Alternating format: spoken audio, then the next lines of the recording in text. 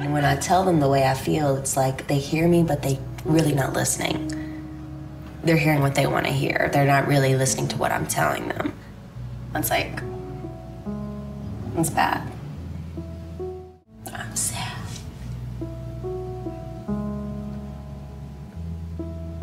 What about in your personal life? I mean, not you as a performer in your schedule per se, but something that in your ordinary life. People who take advantage of me, that makes me really angry. There's one subject we didn't discuss. What was that? Everyone's talking about it. What? Well, your breasts. My breasts. You seem to get furious when a talk show host comes up with this subject. Okay. Britney Spears has upset a lot of mothers in this country, starting with the wife of the governor of Maryland, who appeared at an anti-violence rally, and we'll listen to what she said. Really, if I had an opportunity to shoot Britney Spears, I think I would. Oh, that's horrible. Well, that's really bad. because of the example for kids and how hard it is to be a parent and keep all of this away from your kids. Well, that's really sad that she said that. Ew. You know what, like, I'm not here to, you know, babysit her kids. Britney's son, while in the care of a nanny, fell out of a high chair and banged his head. You took him to the doctor? Oh yeah, of course. So you walked into the hospital and said he bumped his head, fell out of a high chair. And then the doctors acted really funny with me.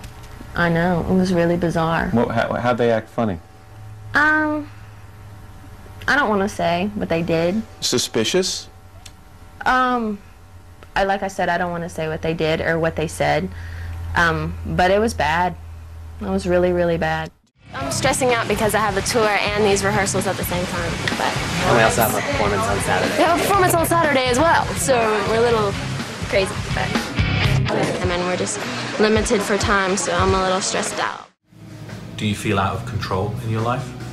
No, I don't feel like it's out of control. I think it's too in control. There's no excitement. There's no passion. There's no, like, it's just like Groundhog Day every day, you know? You look even younger than 17. Is that a compliment at your age? Not really. In the video clip we just saw, Baby One More Time, you're the naughtiest of schoolgirls, aren't you? The naughtiest of school? Yeah, but... I have no idea. I don't remember. Yeah. The secret to happiness. No memory. Right there. The secret to happiness. No memory. Right there. Like that? I like that. And it was, again, a bad situation. And instead of the people inside of the place, like, being like, you know, trying to help or whatever, they wanted to take pictures as well. And that's when I started crying, when I thought, you know what, you're a mom. Why are you asking to take my picture right now? And you see that I'm crying. Are you that ignorant? So that's why I cried. And the headline on that picture was Oops Number 3. Exactly. I think probably the best things about being famous is just knowing that my family is forever okay. You know, financially, I'll be able to support my family no matter what. Nigel only changed one thing, and what we did was actually altered one of the pull-throughs on the first verse. And 2, 3, and 4. Same dear, please. Because I've just got so much choreography on my head right now. Right. I would feel so much more comfortable if you just keep it the same. I mean, I would. The thing is, Nigel said he cannot get the shot with it like that. 1 and 2 and 3 and 4. 5. No, just go. Get that. Just go straight into your 5. 1 and 2 and 3 and 4. Try and get that. All right. Slide. You're not going to have sex before your marriage. Why? Is that a standard that is hard to live up to? No, not at all. I mean, I'm 18 and I have so much of my life to go look forward to, you know. And I was wondering how you feel about all the constant speculation about your virginity and whether you are a virgin or not. I really wish I would have never said anything to begin with, because I'm kind of stuck in this little place where people are always asking me. But, you know, that's just something that's part of growing up, and that's just something that we all have to deal with, so. Have there been any changes on that front? That's a personal question. You got a guy right behind you. Everybody's supposed to look at each other. It's not gonna, we're not gonna do it. We are? Of course we are. I get scared. You got to be ready and willing for anything to happen. But I'm scared. You've had a year that would test a lot of people. Illness in the family, a breakup, this spasm of publicity about what happened from Mexico to London. It was pretty rough, yeah.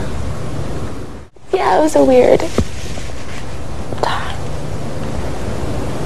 Ew, I'm embarrassed. Can we stop? What do you think it'll take to get the paparazzi to leave you alone? I don't know. I don't know. Is that one of your biggest wishes? Yeah. I would like for them to leave me alone.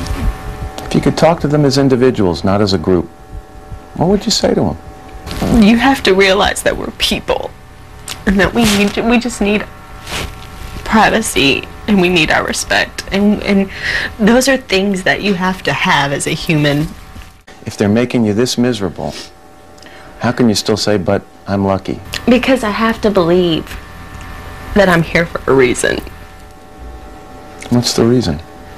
I don't know. Do you see yourself having a family when you get older? A family? Yes, definitely. In 20 years, I see myself, I don't know, around my pool with my kids running around, having swimming parties as I drink my margaritas with my girlfriends. I definitely want to have a family, definitely. And what kind of parent would you want to be? I would like to be just like my mom. I would like to be just like her.